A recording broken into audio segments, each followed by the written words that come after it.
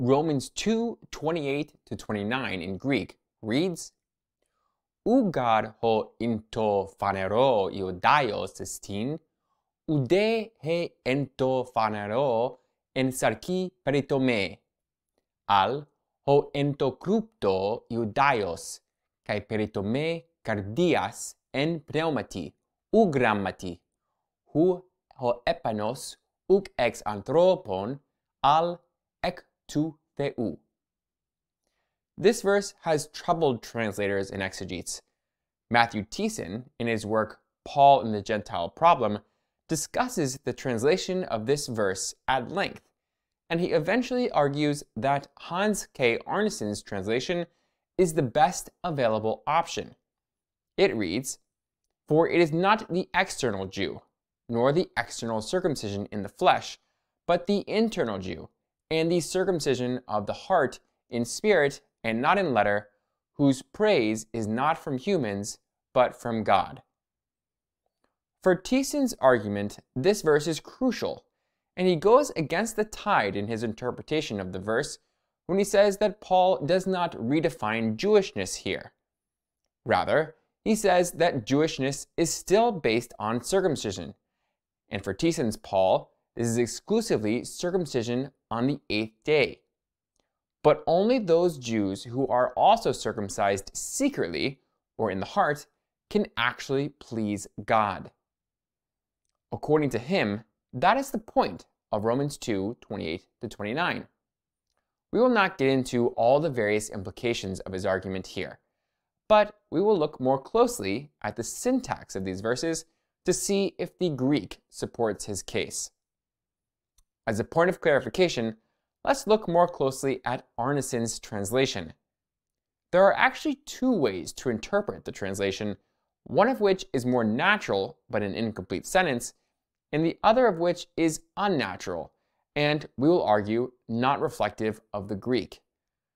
A simplified version of the translation reads, For it is not the external Jew, but the internal Jew, whose praise is not from man, but from God.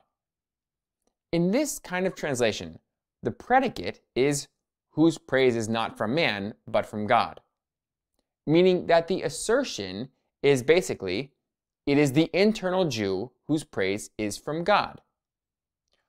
While this sentence makes sense in and of itself, it is very difficult to read the full English sentence in this way. The more natural way to read the English is to interpret the whose clause as a relative clause describing the Jew and not as the predicate, which would be something like, the internal Jew, whose praise is from God, is. The reason why this is the most natural interpretation of the English is because whose praise is not from man, but from God, is so far away from the initial copula verb is in Arneson's translation, which is the third word in verse 28. Part of what we will argue, and what is the big grammatical issue at stake, is that this last phrase that starts with whose cannot be the predicate. In other words, the verse cannot be saying, it is the internal Jew whose praise is from God, but it must be saying, the internal Jew whose praise is from God is. To get to this translation, though, we need to introduce a few concepts from syntax so we can figure out what the Greek is really saying. At that point, we will be in a better position to put the verses into English. So there are three main syntactic concepts that we need to discuss. The first is called ellipsis. The second is called constituent negation. And the third is contrastive focus. Each of these concepts is crucial for analyzing the verse, so we will go through each slowly and tie it all together at the end. First up is ellipsis. A ton of work has been done on ellipsis in general linguistics. In Andrew Carney's introductory syntax textbook, he informally defines ellipsis as the phenomenon whereby a string that has already been uttered is omitted in subsequent structures where it would otherwise have to be repeated word for word. He then gives the following example. Darren will eat a squid sandwich, but Riza won't. In this case, the rest of the verb phrase, eat a squid sandwich, is understood, but it isn't pronounced. This is the crucial point about ellipsis for us here. There is a mismatch between what we understand and what we hear. This is completely normal in the world's languages, and it is true of Greek as well. But more than that, it is particularly true of the conjunction ude, which we find in our verse. Let's look at a very simple, uncontroversial example of this from 1 Thessalonians 5:5. It says, Uk esmen nyktos, ude scotus. We are not of the night, nor of the dark. Just like in our English example, we understand something that we do not hear in this sentence. What we really understand is uk esmen nyktos, ude esmen scotus, where the verb and the implicit subject is supplied in the second clause. Although this is the correct way to understand the sentence, it isn't what we have written. The second verb is elided, so this is a case of ellipsis with the copula, which, we will argue, is exactly what we have in our verse. Our second grammatical topic is constituent negation. In constituent negation, we are not negating the whole sentence, but only a particular constituent. One way we can do this in English is by putting an initial "it is not" at the beginning of the sentence, followed by what we are actually negating. For example, we can say, it is not the ball that was hit. In this case, we are not denying that a hitting event occurred, but we are denying that the hitting event involved a specific constituent, namely a ball. Notice that in English we use a dummy subject and verb, it is, that goes with the negator not before the constituent. The main verb of the sentence is then given after that. This will be important for us later. In English, we can also use not to negate a constituent when we are contrasting it with something else, as in, Tim swung and hit not a ball, but a bird. Greek has this same kind of construction, but it doesn't have the dummy subject and verb construction. Constituent negation in Greek just involves putting the negator right next to whatever constituent you want to negate. Another example from 1 Thessalonians is instructive. Verse 4:8 says, Toigaraun ho atheton uk anthropon athete ala ton theon. Therefore, the one who disregards this disregards not a human, but God. So there is a disregarding event that still takes place here, but it is not a human who is disregarded. It is God. This kind of not but construction also involves ellipsis. The verb is not repeated after Allah, but it is understood to be the same verb.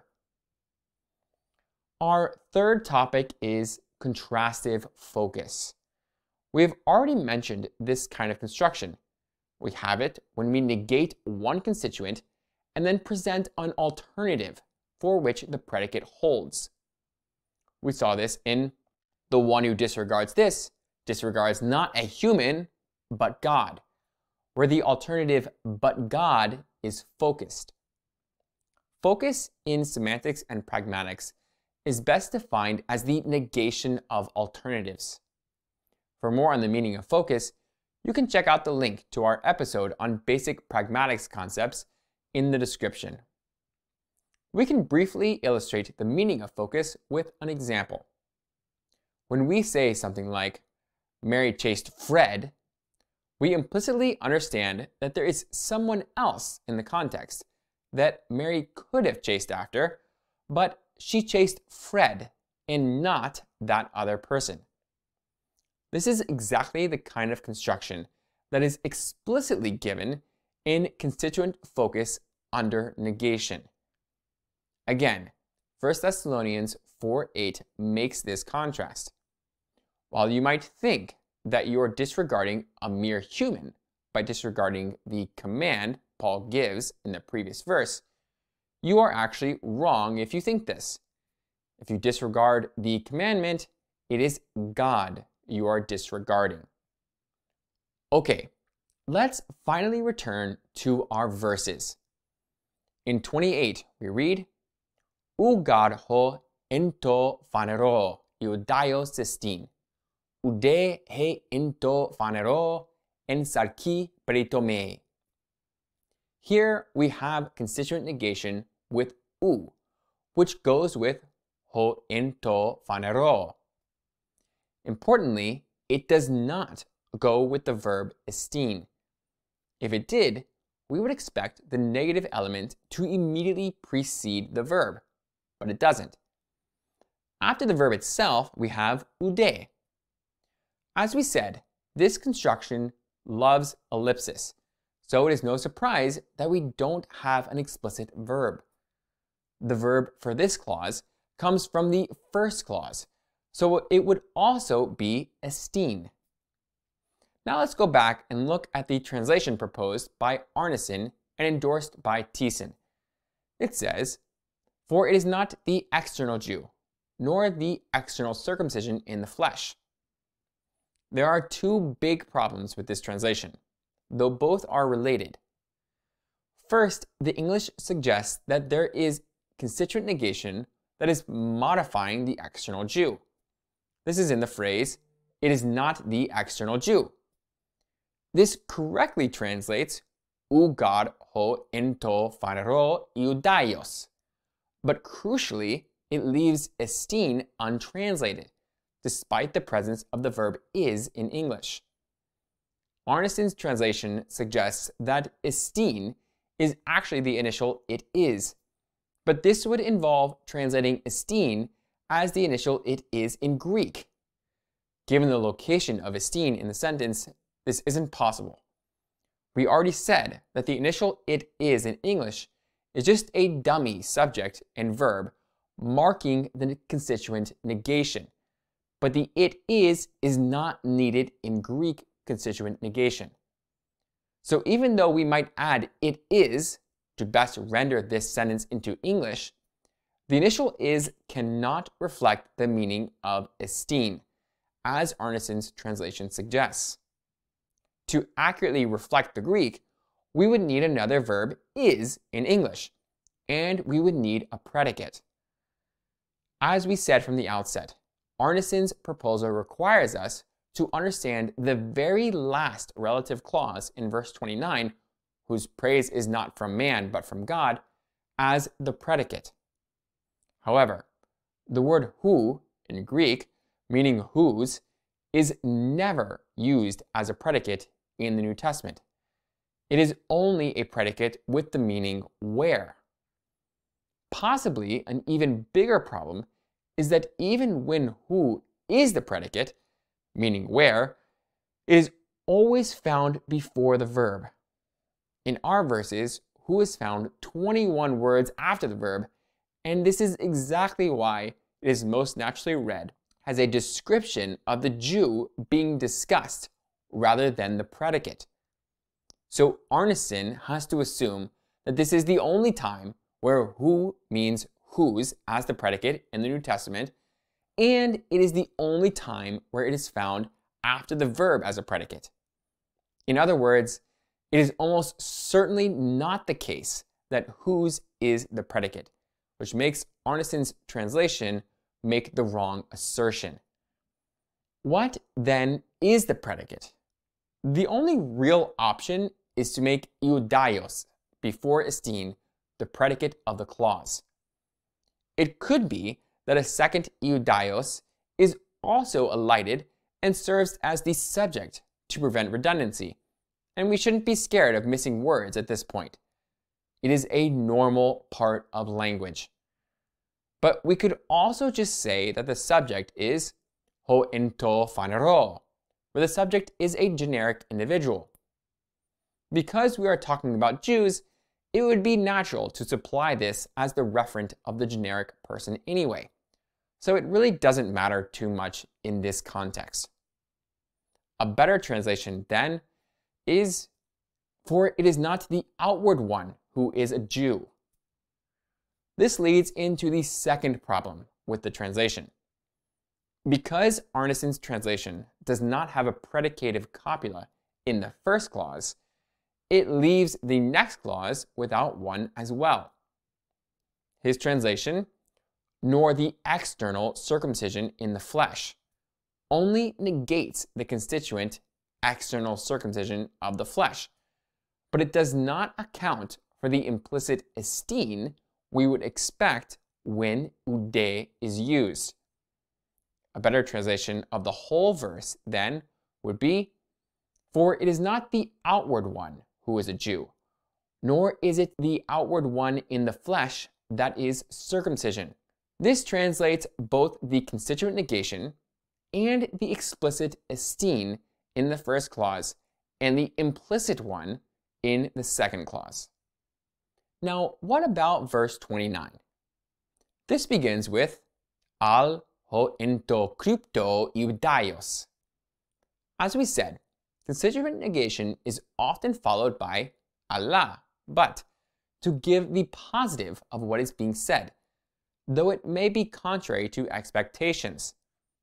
We again need to supply the verb estin, which we saw from the very first clause, as is normal in this kind of construction. That verb connected a predicate and a subject, so it should do the same here. Arneson's translation, again, does not do this. It just says, but the internal Jew. If we merely gloss each individual word outside of any context, this translation is fine. But this clause has to have a predicate, which Arneson's translation lacks, because the verb estin has been elided. So we could say, but the one in secret is a Jew. The same argument applies to the next parallel clause, kai peritome cardias en pneumati ugrammati, which Arneson translates, and the circumcision of the heart in spirit and not in letter. Again, we need the elided verb, and here the subject is also elided, which is, again, completely normal when the element is found in the context, as peritome is. So we have, and circumcision is circumcision of the heart by the Spirit. Finally, the last clause is hu ho epainos uk ex anthropon al ektu theu, which Arneson translates as, whose praise is not from humans, but from God. As we have said, for numerous reasons, this is best taken as a relative clause describing the internal Jew. The assertion of the clause is not, it is the internal Jew whose praise is from God. Rather, the assertion is, the internal one, or Jew, whose praise is from God, is a Jew. We can provide the following translation then for our verses. For it is not the outward one who is a Jew, nor is it the outward one in the flesh that is circumcision, but the one in secret is a Jew, and circumcision is circumcision of the heart by the Spirit, not the letter, whose praise is not from humans, but from God. So, is Paul redefining what it means to be a Jew here? There is no getting around the syntax of these verses. Paul must be saying that, contrary to our expectations, it is not those who are outwardly circumcised that are Jewish, but it is the one who is circumcised in the heart that is Jewish. Of course, those who are outwardly circumcised may still be circumcised in the heart, but the implication seems to be that those who are not outwardly circumcised, that is, Gentiles, can still be circumcised in the heart and would, therefore, qualify as being a Jew. Whether we consider this a redefinition depends on how we understand Jew to be defined in the Bible as a whole. Is being Jewish primarily about physical circumcision or circumcision of the heart? The best way to understand Paul, a Jew himself who is steeped in the Jewish scriptures, is to say that Paul is interpreting circumcision here, not redefining it. He was participating in an inner Jewish dialogue about what it meant to be God's people. Jews are those people who adopt the ancestral customs and laws of the Jewish God. Could that be done without circumcision? Certainly not. Circumcision was necessary. But according to Paul's argument here, the circumcision that makes one Jewish is just not physical. It is the circumcision of the heart by the Spirit.